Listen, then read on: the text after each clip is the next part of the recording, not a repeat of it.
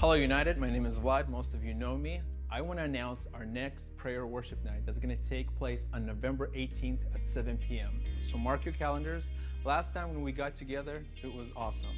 We were worshiping, we were praying, and 6 to 8 people raised their hands to pray, and they were prayed for. They were renewing their repentance. Some may be repenting for the first time, but they felt the Holy Spirit move in His presence there. Something happens when we call upon the name of Jesus Christ and we worship Him and we pray to Him and we ask Him to change our hearts. So I welcome you to come on November 18th at 7 p.m. It's going to be great. It's going to be awesome like always. And we're going to have tea and coffee afterwards. I'll see you there.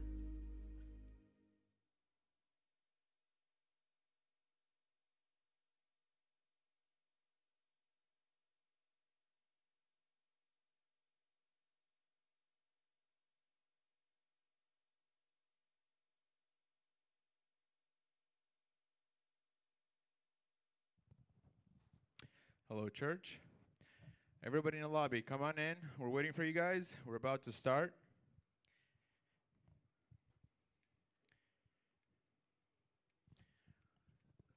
Anybody have a hard time getting to church today? Or was it at ease?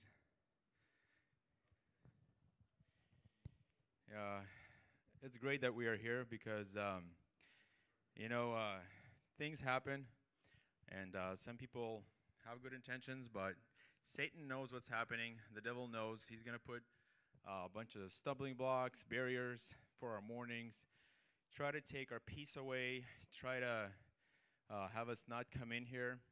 And this morning, me, Nicholas, and Sam got out, and we're heading out. I'm like, the car's not driving right. Next thing you know, flat tire. Out of nowhere. Flat tire right before the service. We're pulling the truck out. It's okay, we have options. Got the truck out, got here. But it's great to be here, guys. And I want to say that Apostle Paul in Ephesians, when he wrote the letter to the Ephesians, I want to read it before we pray. Just for our support, for a reminder for us that through the tough times we do encounter them, that Christ is there for us.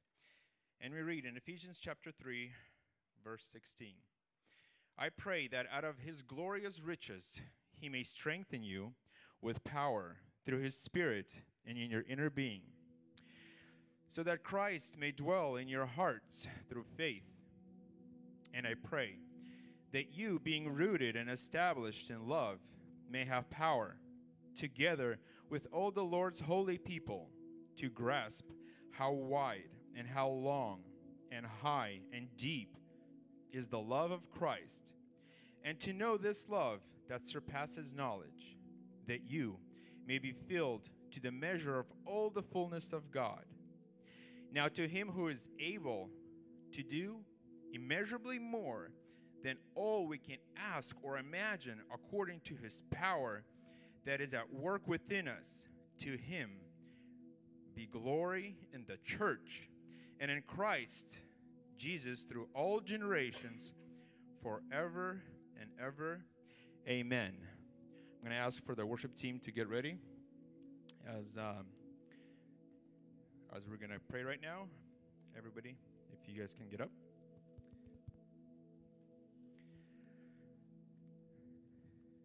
Father God, we are gathered here, and we want to thank You that You made all of this possible for us, that You made salvation possible for us when we were lost, when we were weary. You made it possible, Father God. We thank You. We thank You, Jesus Christ, for dying for our sins. And Holy Spirit, we welcome You here. And we ask You that You work in our hearts today as we worship the Father, for You to give us guidance, to speak to our hearts, and help everybody who is coming here, and bless this morning's service. Amen.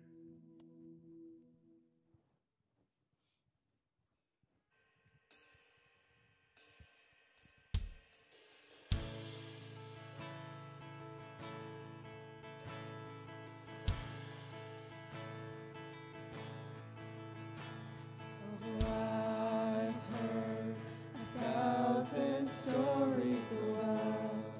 They think you're like, but I've heard the tender whisper of love in the dead of night, and you tell me that you're pleased and that I'm never alone. You're good, good Father. It's who you are. It's who you are. It's who you are, and I'm loved by you. It's who I am. It's who I am. It's who I am. Oh, and I've seen many searching for answers far and wide, but I know we're all searching for answers. Only you provide, 'cause you know just what we need before we say a word. You're good, good Father. It's who you are. It's who you are.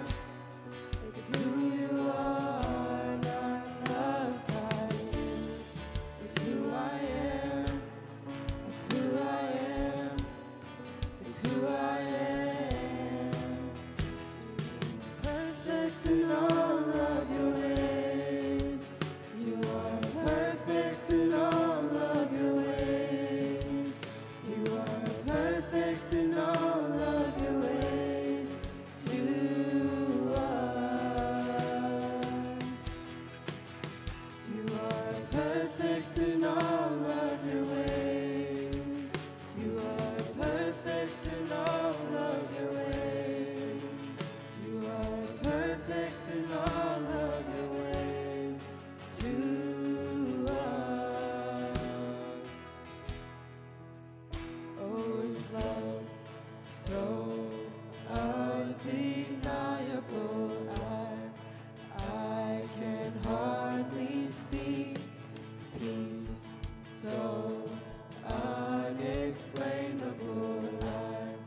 I can hardly think as you call me. Deeper still as you call me. Deeper still as you call me. Deeper still into love. Love, love, you're good, good Father. It's who you are. It's who you are. It's who you are, and I'm loved by you. It's who I am. It's who I am. It's who I am. You're good, good Father. It's who you are. It's who you are. It's who you are, and I'm loved by you. It's who I am. It's who I am. It's who I am. You're a good, good Father. It's who you are. It's who you are. It's who you are, and I'm loved by you. It's who I am. It's who I am. It's who I am.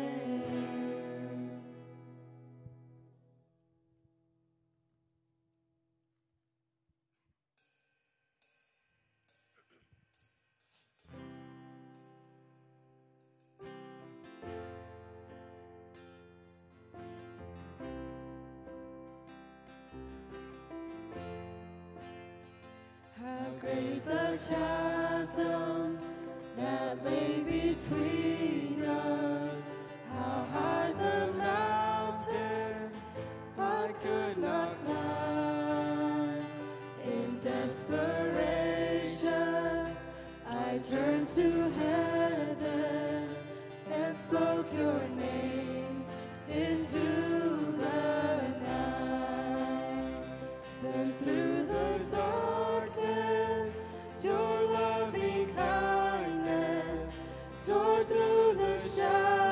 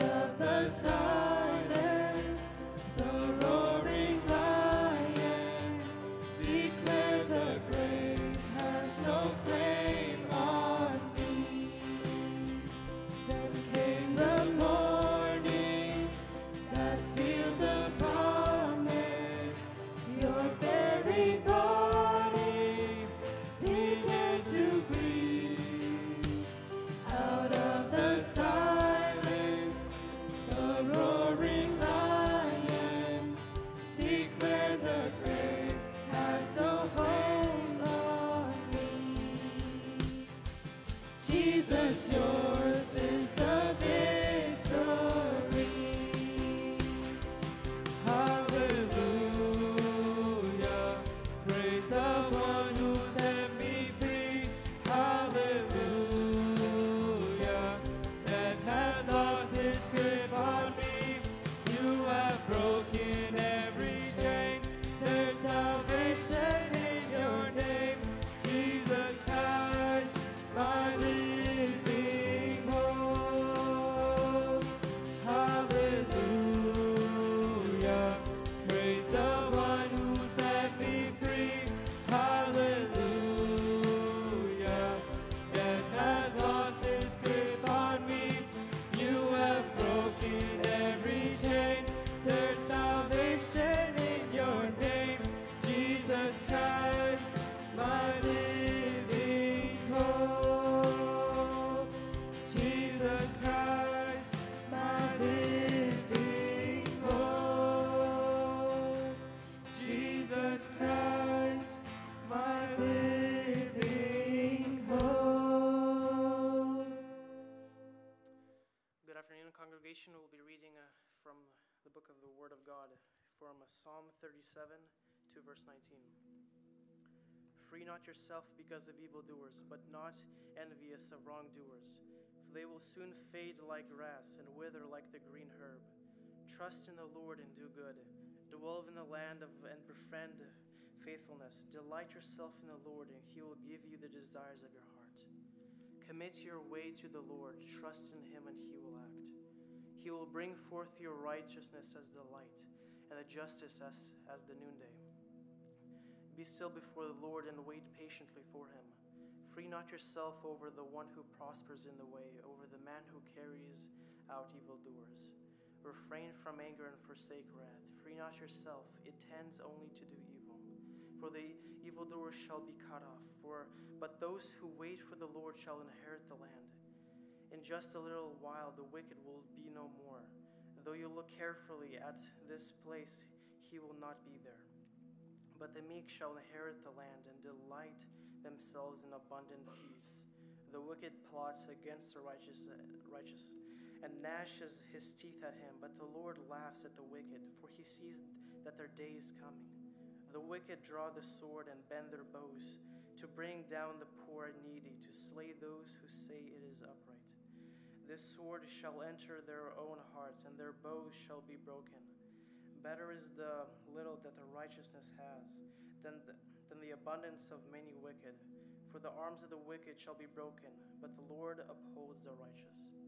The Lord knows the days of the blameless, but their heritage will remain forever. They are not put to shame in evil times. In the days of famine they have abundance. This is a great reminder to us of what will come in the future, that we know what comes to us. Let's bow our heads in prayer. Lord God, I pray that you, and with thankfulness that you allowed us to gather here today in our house, Lord, that we may glory in your name, Lord. And I pray that when we listen to this sermon on Acts, Lord, how the Jews plotted to kill Paul, who's a servant of you, Lord, and called to be an apostle of our own true, one and only living God. Amen.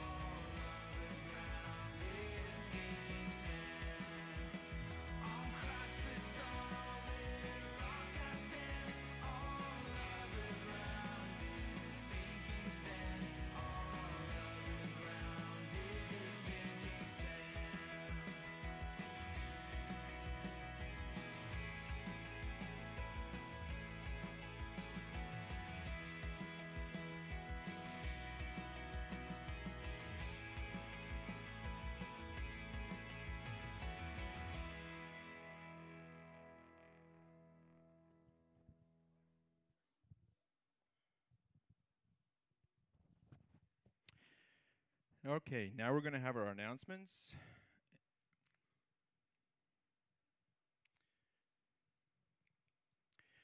Oh, there it goes kind of quick. Let's go back. Okay, I think this is the beginning. All right, as you guys know, we have our traditional service in Russian at 9:30, followed by United service right now at 12, and our evening service at 5 p.m. There's ways to give. You have options. You can Zelle, you can PayPal. There's ways to do it right here. Scala Bible Study is on Monday, tomorrow from 7 to 9. And there's your topic, Filthy Riches. Okay, education is power. This is happening today at 7 p.m. We have the speaker, Yuli Tsimbal. Everybody 16 and older are welcome. And this is our Twisted Truth youth service. Shoe boxes. I heard this is going to be all due next Sunday. So if you haven't turned in your shoebox, please do so. And this is the New Year's Youth Igra journey. If you haven't signed up yet, I've heard they're going to combine, there's groups. I don't know if they're full. I heard they might be full. I don't know if there's space. But there's going to be kind of a Christian, kind of a comedy club, or so there's some kind of a comedy include. Going to be with it's going to be Christian. If you come and there's groups are full, you can be just participating, sitting there watching. It's going to be when is this going to be? December 31st, New Year's. This is our church Viber group. If you haven't, if you want to know like all the notifications, I believe this one is going to be Russian and all kind of a news. So if you don't speak Russian, I don't know if you should add yourself to this one.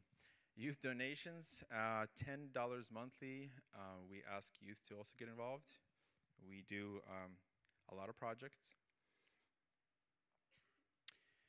If you want to sing and you feel like you have the gift and you're sitting out, they are always calling to join the youth choir. So you can reach out to Anna Gulegina. There's her number.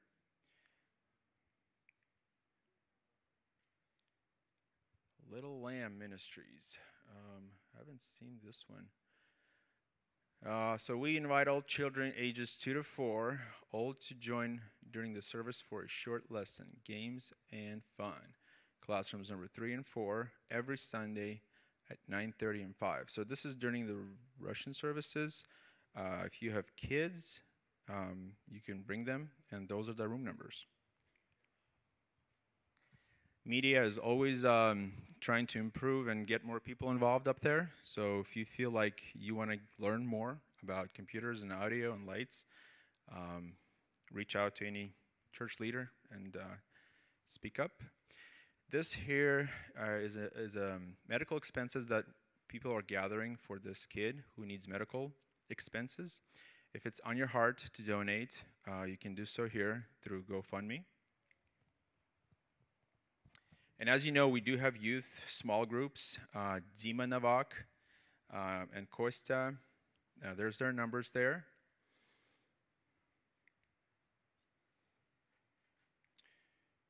All right, we've seen this one. This is going to happen next Saturday. This is going to be our third time as we gather together for United Worship Group prayer night. We welcome everybody here. It's going to be at 7 p.m. We should have another slide that has because we did surveys last week, and we got almost 100 results back. I'll have you guys turn it on. I don't know. My clicker doesn't get me there. Almost 100 people participated, and we want to say thank you for everybody who participated. All those results were taken into consideration. You can see it here. Some things we have been trying here that for the first time, why do we do all this stuff? We want to get more people, we want to get you guys plugged in.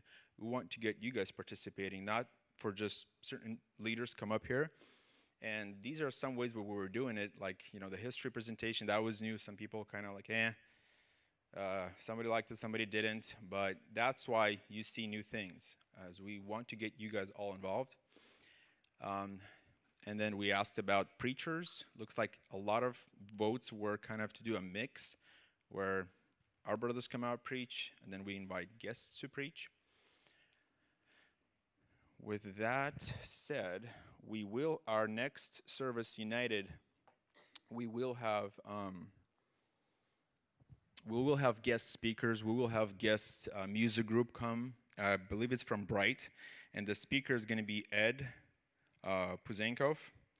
And so just letting you know, next United service come, and there's going to be guests. Okay, so that's it for our announcements. Again, thank you for the surveys, for your feedback. Whatever you guys wrote down is still going to be looked into for more improvement. And for our next song, we're going to have our worship group come on stage.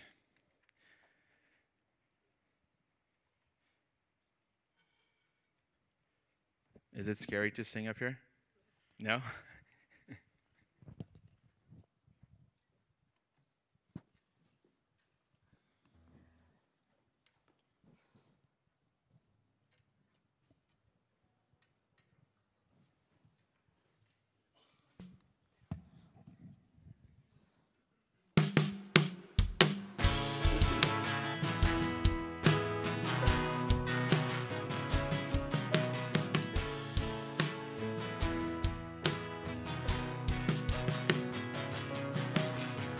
Try pose like that.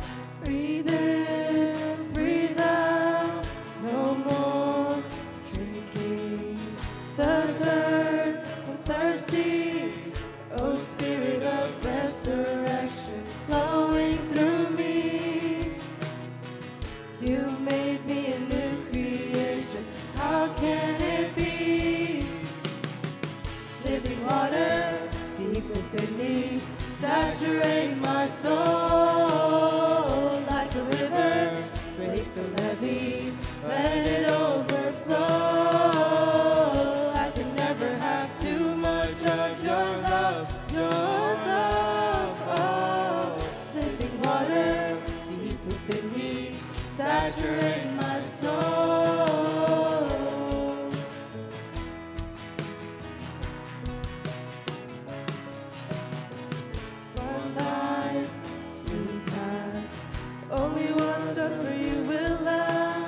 So break off this dry ground, spring a well from the inside out. Living water deep within me, saturate my soul like a river.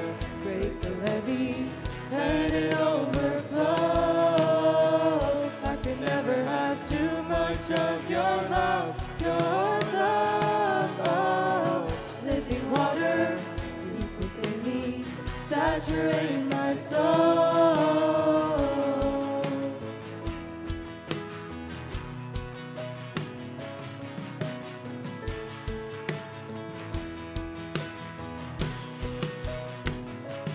Holy Spirit, Holy Presence, you have changed the atmosphere here in my chest.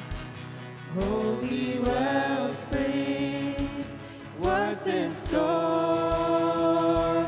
I am longing for more. Living water deep within me, saturate my soul like a river. Break the levee, let it overflow. I can never have too much of your love, your love.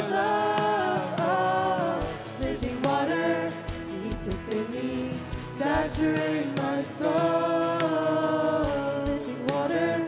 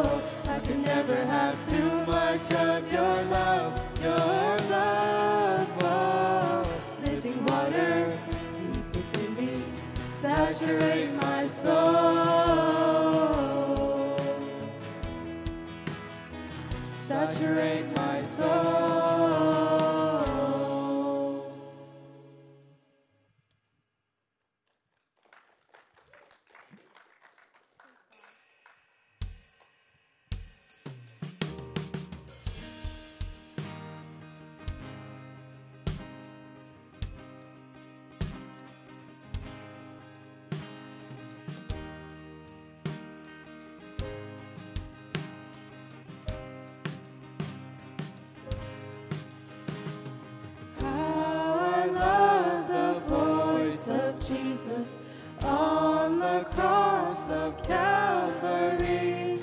He declares his work is finished.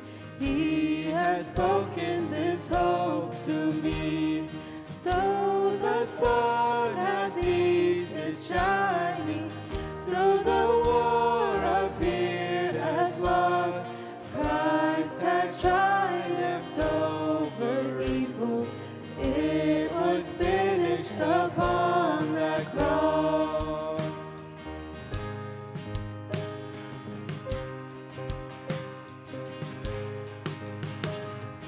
Now the curse, it has been broken. Jesus paid the price for me. Full the pardon he has offered. Great the welcome that I receive. Boldly I approach my Father, clothed in Jesus' righteousness. There is no more guilt to carry. It was finished upon that cross.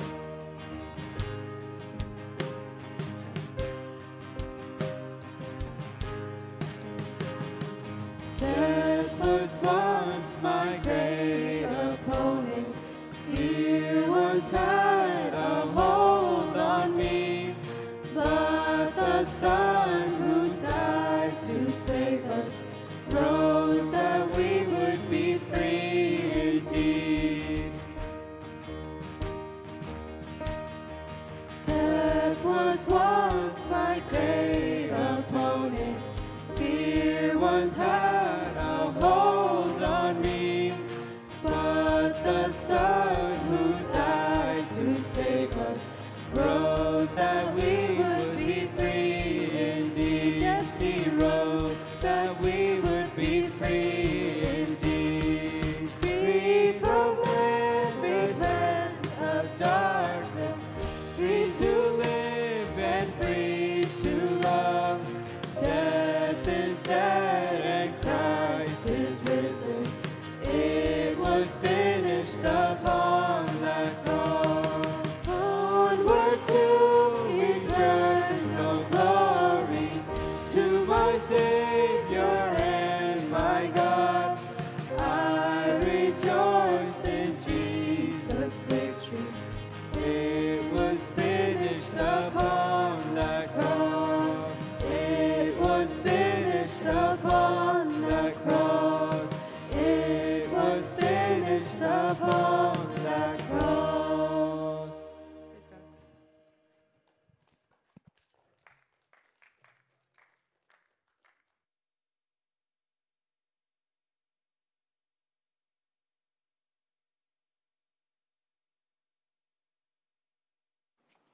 Good afternoon, church. I'm going to have everyone stand. We're going to pray right now.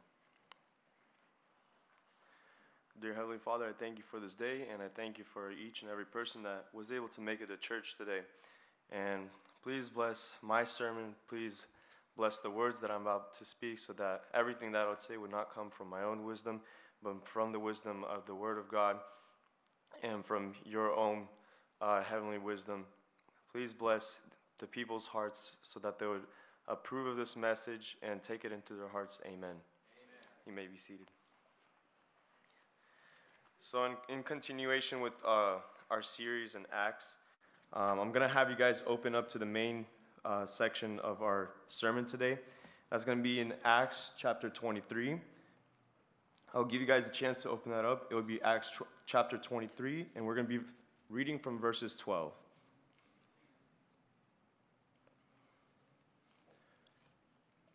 The next morning, the Jews formed a conspiracy and bound themselves with an oath not to eat or drink until they had killed Paul. More than 40 men were involved in this plot. They went to the chief priests and elders and said, "We have taken a solemn oath not to eat anything until we have killed Paul. Now then, you and the Sanhedrin petitioned the commander to bring him before you on the pretext of wanting more accurate information about his case. We are ready to kill him before he gets here." But when the son of Paul's sister heard of this plot, he went into the barracks and told Paul. Then Paul called one of the centurions and said, "Take this young man to the commander. He has something to tell him." So he took him to the commander. The centurion said, "Paul, the prisoner, sent for me and asked me to bring this young man to you because he has something to tell you." The commander took the young man by the hand, drew him aside, and asked, "What is it that you want to tell me?" He said, "The Jews have agreed to ask you to bring Paul before the Sanhedrin tomorrow on the pretext of wanting more accurate information about him. Don't give in to them, because more than 40 of them are waiting in ambush for him. They have taken an oath not to eat or drink until they have killed him. They are ready now, waiting for your consent to their request." The commander dismissed the young man and cautioned him, "Don't tell anyone that you have reported this to me." Now, in my previous sermon, I did mention how the Jews were very skeptical of Paul and they really wanted to get rid of him. And they did the same with Jesus. They did the same with every single disciple that wanted to preach the word of God. And something that the Jews really upheld for themselves as a standard was the 10 Commandments and the law in the Torah. And something that you notice is that they're definitely not intending to follow the law, the 10 Commandments. And in the 10 Commandments, there's a very famous sin that we know to not commit, which is the commitment of murder, the killing of someone without reason. And something that I noticed is that hatred really brings someone to murder. The roots of murder comes from hatred and anger or jealousy. And if we open up to Ephesians 4:26,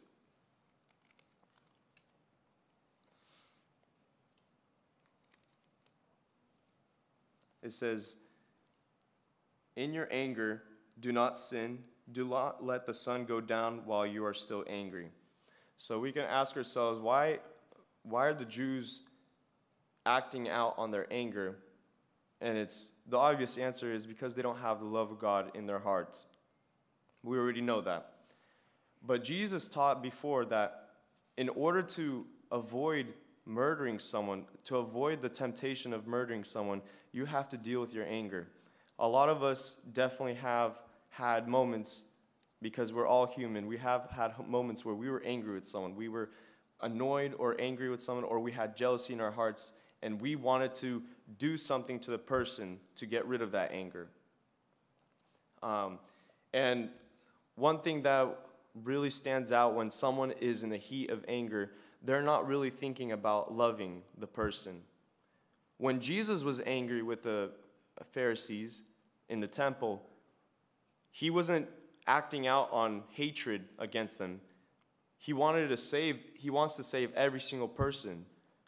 And what he did was he went and tore everything apart, but he did not touch the Pharisees. He didn't touch any people. He only took down the whole marketplace, everything that they were selling, but he never touched the Pharisees. And I'm going to go ahead and ask you guys to turn to another chapter. It'll be Matthew chapter 5, verses 21.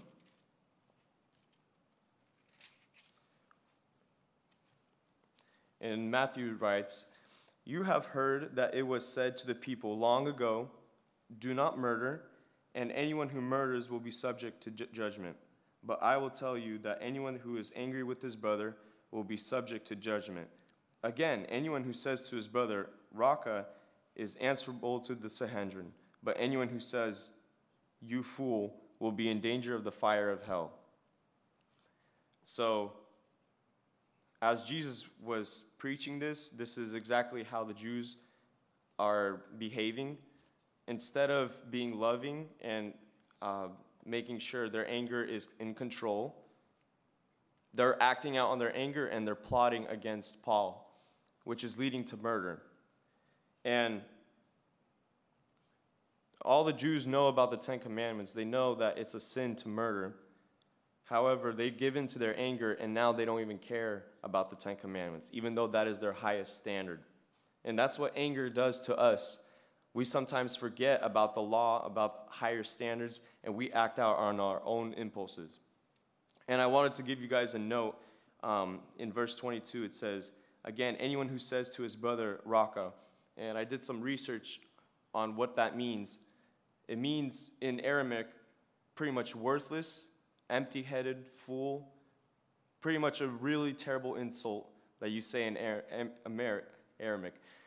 And then it also says, whoever says, you fool.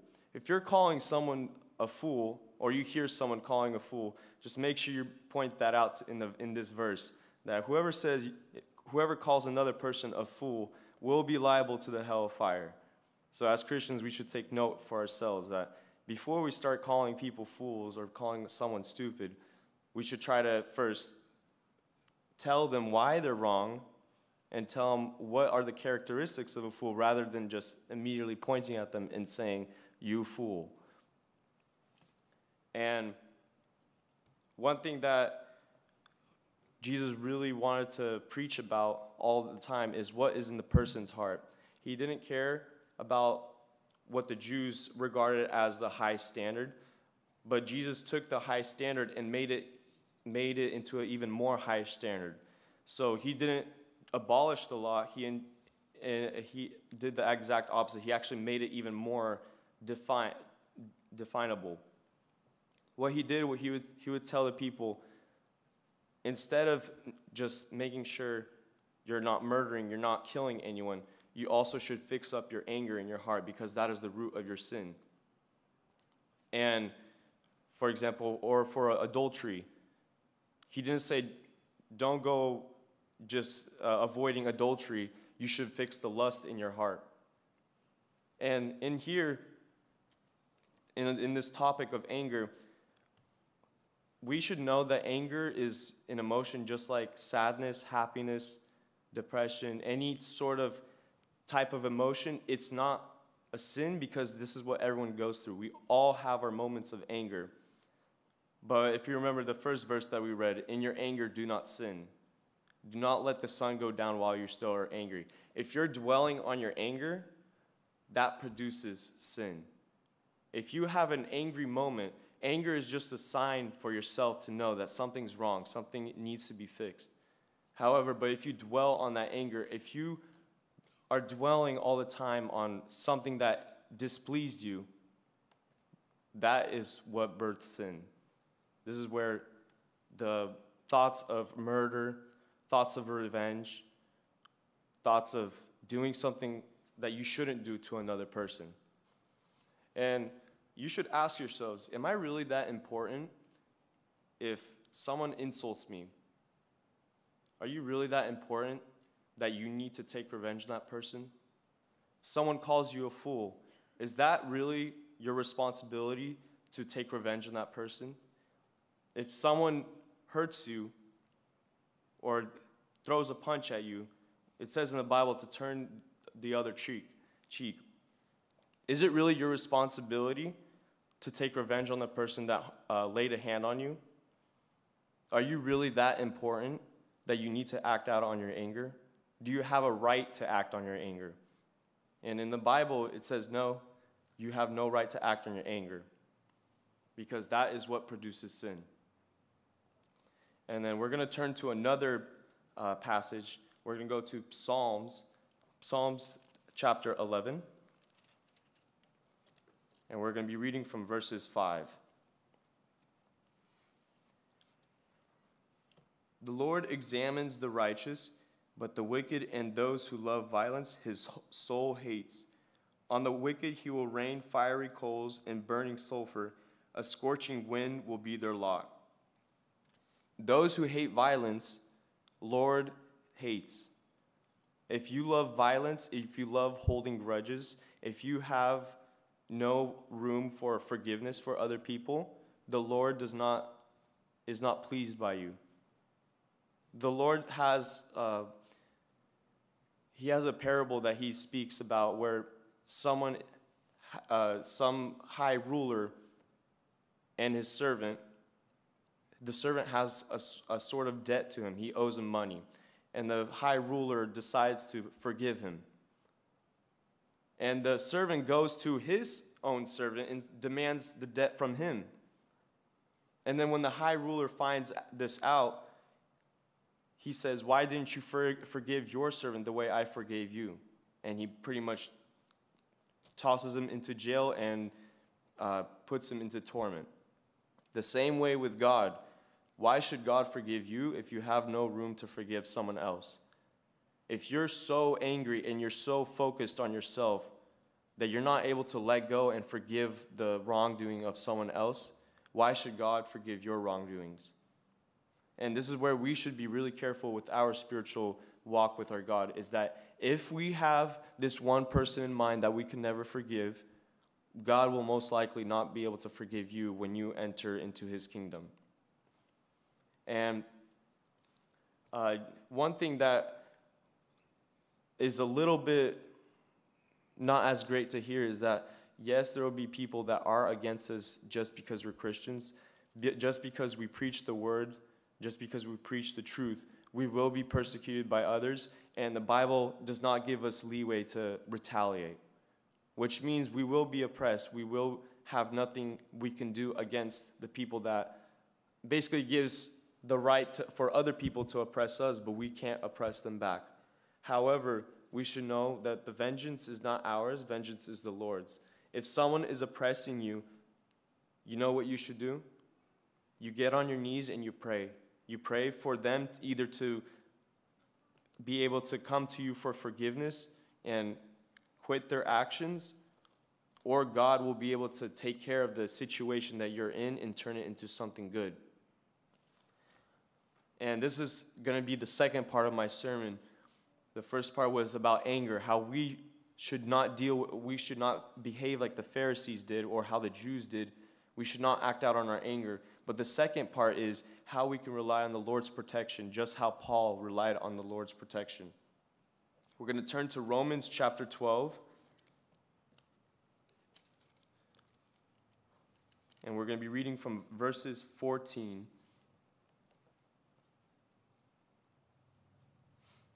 Bless those who persecute you. Bless and do not curse.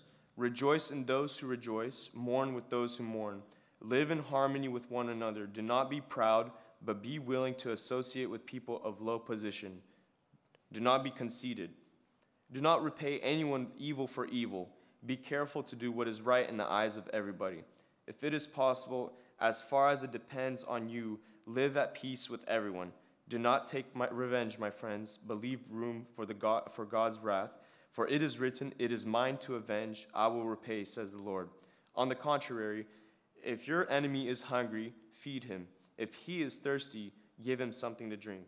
In doing this, you will heap burning coals on his head. Do not be overcome by evil, but overcome evil with good. How many times have you guys been misled or taken advantage of, or someone has done something wrong to you and you held on to that for a bit? And instead of deciding to repaying for good, you decide to repay him with evil and then ended up feeling good about yourself. Something that I realize is that when I repay someone that did something wrong to me, when I repay him with good, what the Bible says, you will heap burning coals. They feel incredible shame for what they did to me when I act out in good, when I repay their evil with good. And the problem with our world is it teaches us pretty much the old ways of the Old Testament. Eye for an eye, tooth for a tooth. If someone does you something wrong, you do the same exact thing back to them. If someone does you wrong, you have to take revenge. Revenge is a really big word today. We always want to take revenge and have justice. But it's not in our place to take justice. It's not in our place to repay someone with evil. God is in control of everything. He can control whether you die today, whether you die tomorrow, or whether you'll live in the next 20 years. And it doesn't go this. It's not only you that he's in control over. He's in control of every single person over here. Over here in this church and all the way in Asia. He's in control of every single little detail of this earth. So if you're going to act out on God's commands, what's stopping him to repay your evil with even more evil? If you're going to keep acting out on evil, he can send even more evil to your doorstep. However, if you act on good, the Lord never fails those who obey his commandments. And those that choose to forgive and pray over their persecutors, God can always change the persecutor to become a follower of Jesus. And Paul is a perfect example of that. He used to persecute the Christians, and then God transformed his life. And then we're going to turn to another passage. We're going to go to Psalms again, but this time we're going to go all the way to chapter 41.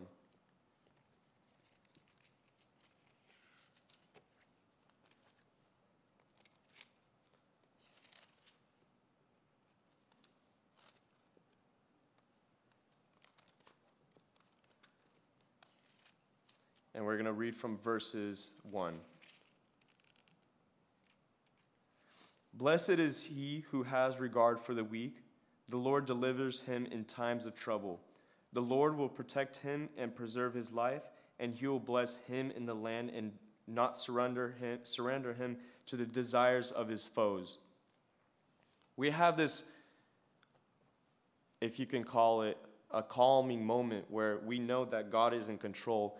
And in Psalms, it gives us this promise that those that we try to bless the weak, if we try to bless the weak and we try to help those that cannot help themselves, God will always spare his vengeance on those who are against you. He will not let your foes take over you. And Paul, instead of acting out on anger and trying to plot something against the Jews, he instead just tells the boy, let the commander know what's happening. And he wanted no revenge against the Jews, if you would notice that. No revenge against the Jews that wanted to kill him. And Paul always remained loyal to God. Paul always wanted to make sure he followed God's commandments and remained pure in his walk with God.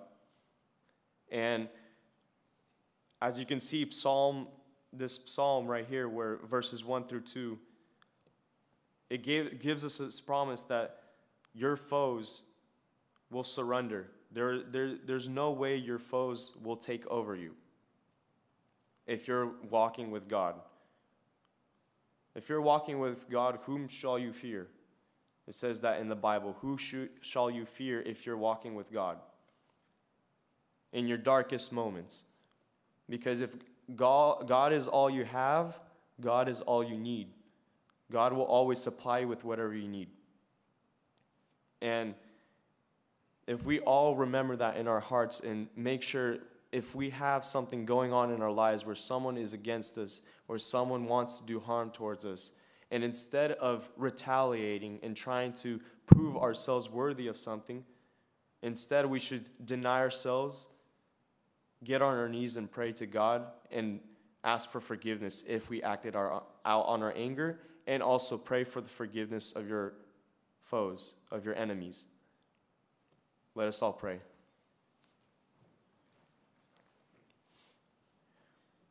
Dear Heavenly Father, I thank you for this day. Thank you for blessing all the people here. I pray that you take the words out of my mouth and use them as a tool so that people would be able to learn more about you and your word, so that they would be able to change their ways and be able to come to you for forgiveness. I pray for every single person so that they would come close to you every single day, and that in their spiritual walk they wouldn't stumble as much, but they would rely on your word and on the Holy Spirit to guide them. And I pray so that everyone would be able to come home safely, and bless every single person in here. Amen. You guys are dismissed.